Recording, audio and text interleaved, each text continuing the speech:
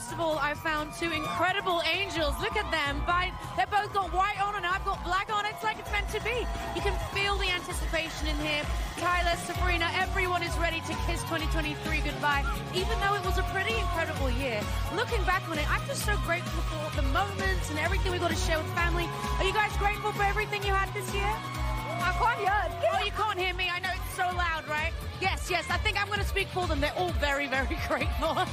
Back to you, Ryan. I can't wait to see what 2024 brings. It's coming. They were terrific. I mean, tell me, what's going through your brain? Like, what are you looking forward to? I can't hear anything. This is the best year already. It's going to be amazing. Oh, my goodness. All right, back to you, Ryan. We are loving it.